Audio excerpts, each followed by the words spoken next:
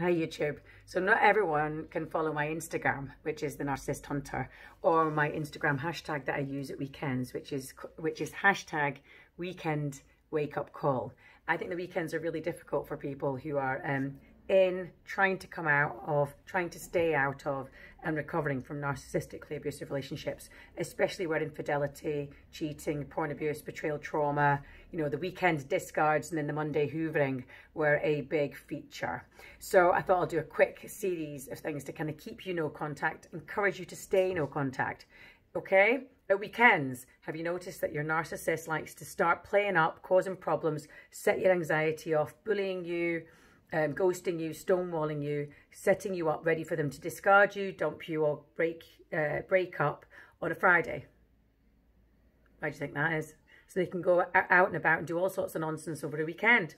Have you noticed that the narcissist starts being all sooky, nicey, can I come over, can I see you, I'll change, things will get better, I'll give up drink, I'll give up drugs, all the hoovering stuff on a Sunday night or maybe a Monday? Where have they been all weekend?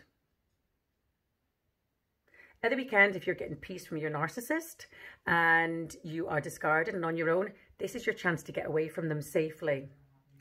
They will be out and about doing their thing, or they'll have another man or woman in their house or in your house, okay? This is your chance to sit and think. During a discard is your chance to sit and think quietly. No narcissist there to watch you or watch what you're doing or watch what you're reading or watch what you're watching online or nag you or demand sex or demand money or demand food.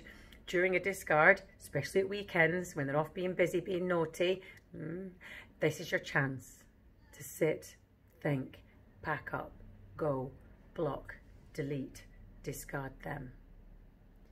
Yeah? These are your weekend wake-up calls, okay? Listen to me.